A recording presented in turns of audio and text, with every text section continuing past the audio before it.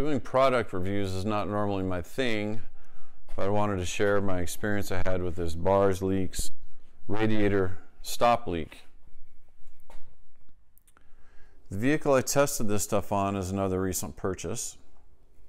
It's another antique car, and the video on that will be coming up pretty soon. So let's get to it.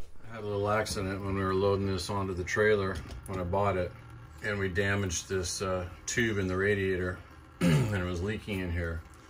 So I've cut it in half, and then I rolled it up on top and I rolled it down on the bottom and tried to pinch it off as best I could.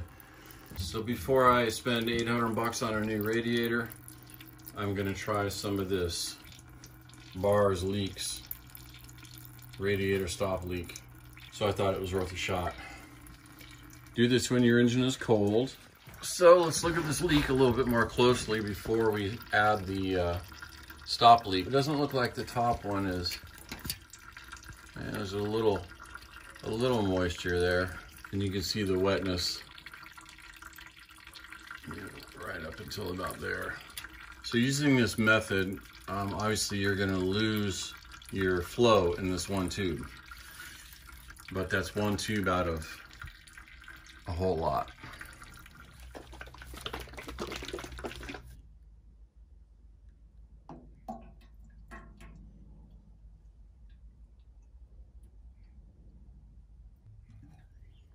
Let's top it off with some antifreeze. All right, now start and run for 15 to 20 minutes.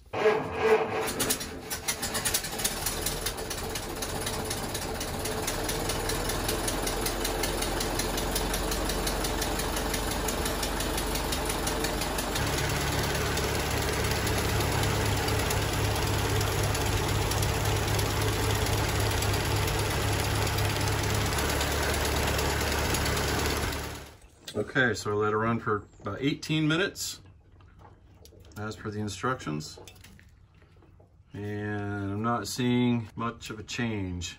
It could be that this works better for vehicles with pressurized systems. With just a thermosiphon, that stuff may have a hard time finding the leak.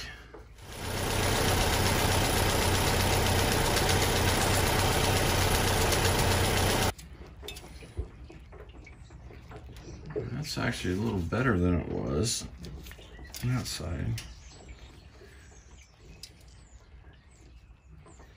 This top one is no longer oozing at all.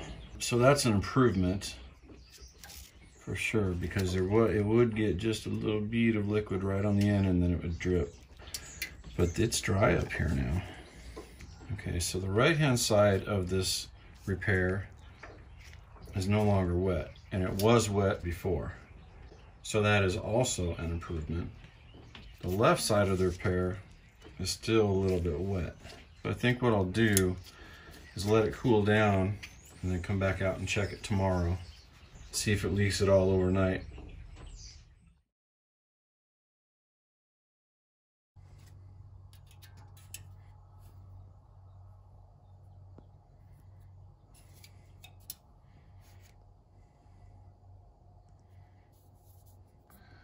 It's virtually dry.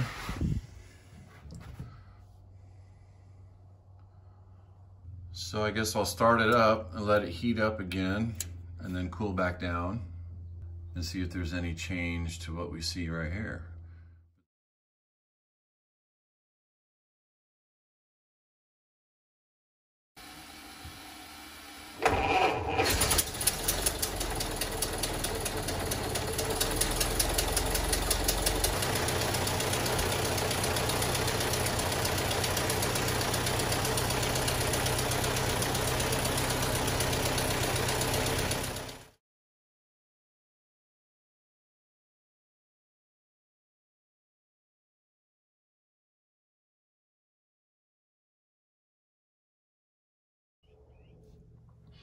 I did get in here and clean up the fins a little bit and painted it black. And then I put this little number plate over the top so it's not quite as obvious as it was. But the most important thing is this is not leaking at all anymore. whether it's running or not, whether it's hot or cold. It's completely dry in here. So my only conclusion is that that stop leak stuff worked because I didn't do anything else.